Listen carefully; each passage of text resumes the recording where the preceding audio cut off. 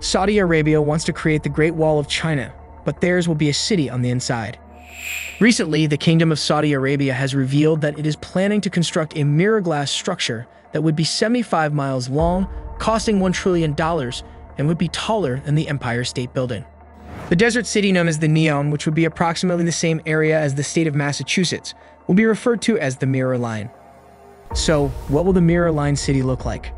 Why is it being built in the first place, and how exactly will a city the size of Massachusetts fit into a 75-mile-long wall?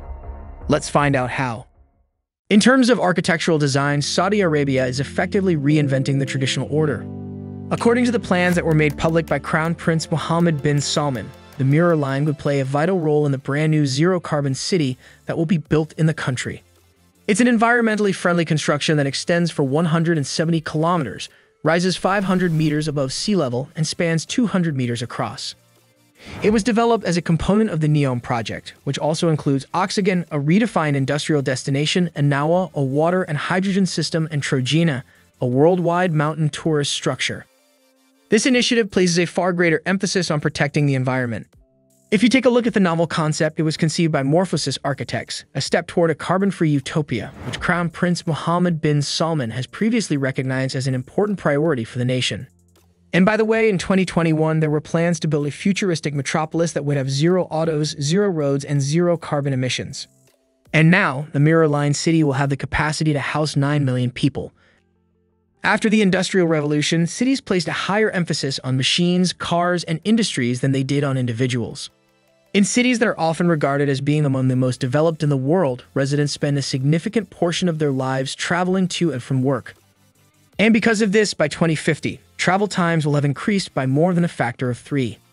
And as a result of rising sea levels and increased CO2 emissions, 1 billion people will be forced to relocate by the year 2050. Also, there's a risk of exposure to air pollution for 90% of the population. So, why is it that we have to put the environment at risk in order to make progress? In the words of the Crown Prince, every year 7 million individuals lose their lives due to pollution. And there is no justifiable explanation for why 1 million individuals should lose their lives on the roads every year. Moreover, why should we put up with wasting years of our lives on a commute that we have to do every day? Luckily, all that is about to come to an end. The Mirror Line will consist of a pair of towering towers that are both 16,000 feet tall and 170 miles long. These structures will be powered only by renewable energy sources and measure 170 miles in length.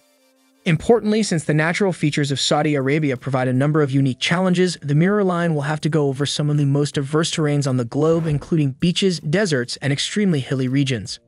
However, the interior of the world's longest tower will include an outstanding exhibition of innovative architectural design.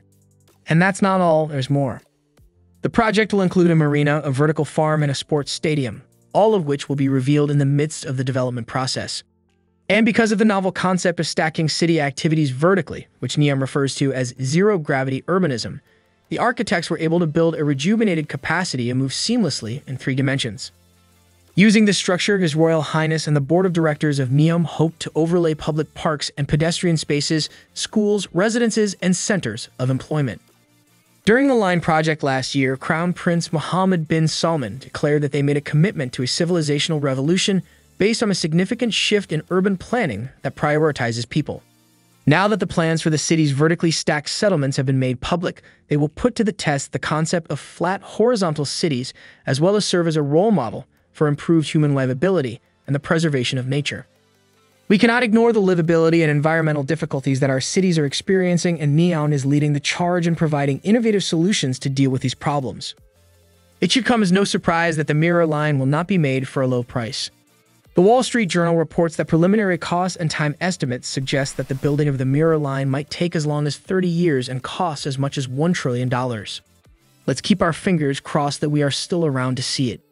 But how will it be funded? According to the prince's estimation, the initial phase of the metropolis would have a cost of $458 billion, of which half will come from the Public Investment Fund, the Sovereign Wealth Fund of the Kingdom. In the final 3 months of this year, Saudi Arabia will approach sovereign wealth funds in an effort to raise part of the remaining $229 billion in necessary capital. According to the prince, it would also be financed by investments from the private sector and an initial public offering that is scheduled to take place in 2024. Moreover, Saudi Arabia is going to set aside $114 billion for an investment fund that is associated with Neom. Because of the way Neom was planned, its people will have easy and rapid access to all of the city's services, making their lives easier.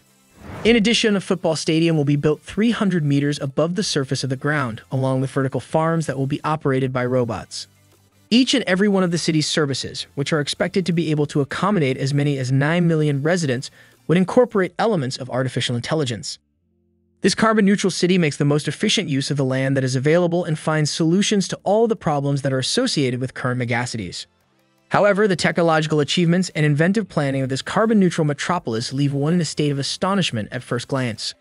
And despite the creativity, there are many who think this project to be the most expensive PR deception in the history of the world. Some critics think that the resistance of Saudi Arabia to the Paris climate deal can be explained by the fact that it is one of the most polluting countries in the world.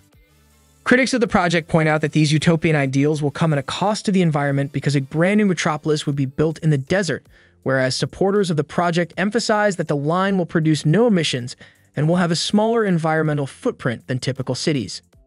The current leader of Neom, bin Salman, has the goal of helping the Saudi Arabian monarchy diversify its economy and adapt to the effects of climate change. According to the Saudi Gazette, a tourism official for Neom recently stated that the people who live there will be referred to as Neomians and will be subject to specific restrictions. This was reportedly done in an effort to assuage the concerns of potential residents regarding the kingdom's stringent legal system.